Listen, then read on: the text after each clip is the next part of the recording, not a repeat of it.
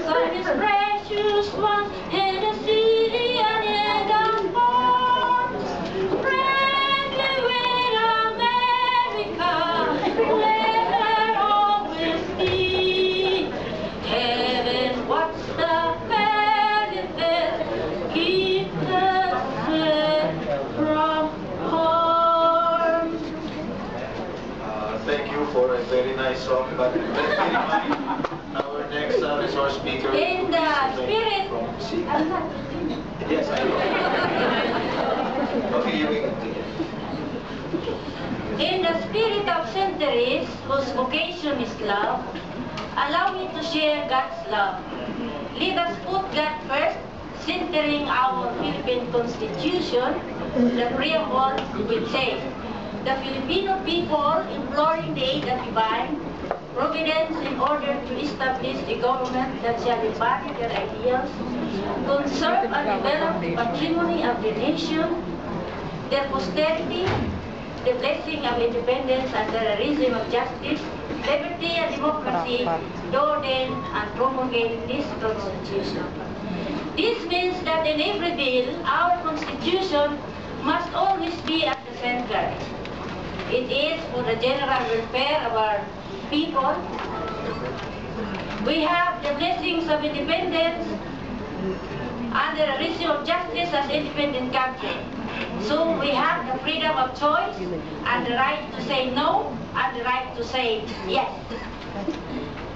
And The mission of God is to build a better world for the new coming generation by multiplying His creation in order to have the new generation. It is from generation to generation for God's kingship and glory. In 2001, when I asked God in my prayer, Lord, how can I help build a better world and I am too small? God, in all His wisdom, said, just build a better you. So let us reinforce the word of God. Just build a better you. Very easy and it's not expensive. This will begin from you and others will follow. And if everybody will do that, then sooner or later you will see that the world is changing, shaping to a better world.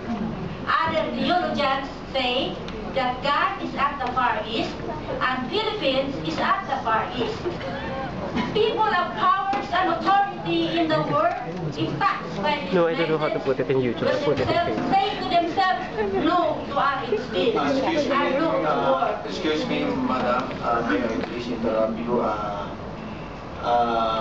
Will you just submit to the committee your position paper, your statement? Because there are still a lot of resource speakers that should have the liberty to state their position. So, Sir, just the 3 paragraphs I think this. 3 paragraphs, okay, it's okay. Please continue.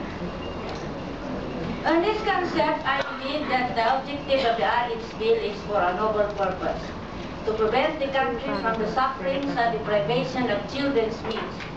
Population control can be achieved through the responsible methods between the parents, perhaps by adopting the natural methods of family planning, like the written methods, etc., without the use of contraceptive pills and condoms, etc. Moreover, the birth of a child is God's creation. If God wants you to have 5 children or more, or no children at all these are according to God's will and purpose. Preventing them to be born is a way of transgression to God, because God has a purpose for every child He created. God said, I know you before you were born. I know you before I formed you into your mother's womb. I predestined you for a mission and purpose. Then I justified. God also said, whoever have little will not have little, and whoever have much will not have much.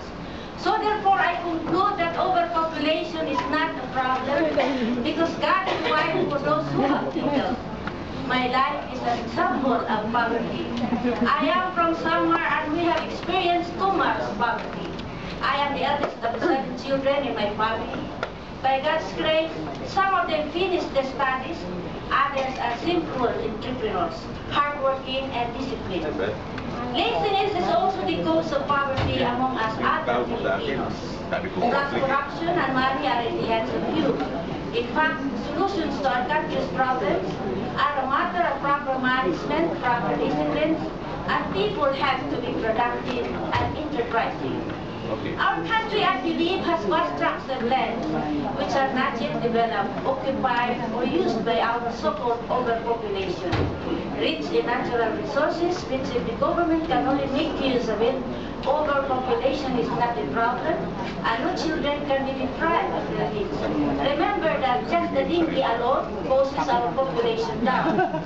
Countries who adopted the one-to-two-child policy are now struggling on how to grow their population.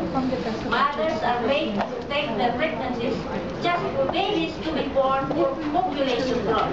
The late Mother Teresa of Calcutta, before she died, that the most common symptom in every country who adopted the one-to-two-child policy is depression, anxiety disorder, and many of them are taking psychiatric medicine due to loneliness.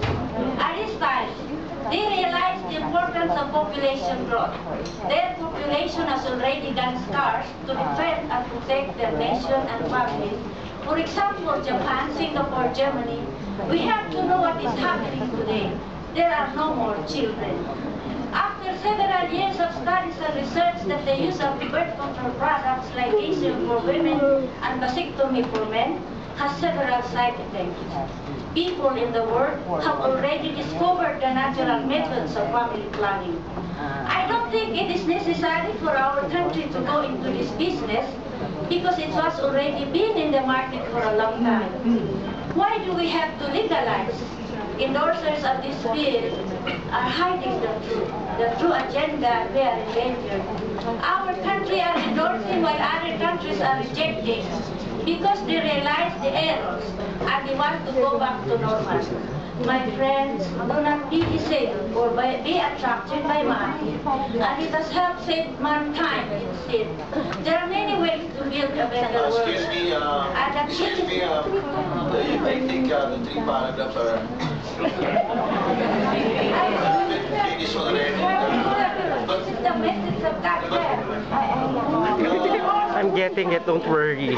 Submit your official position to this committee because we still have to listen to a lot of resource speakers. Please cooperate. You were allowed to state your position, respected by the committee, but please also respect the decision of the chairman. In terms of your position, please don't I have done my share, and remember the word, just build a better you. Okay, thank you. Now, let us proceed to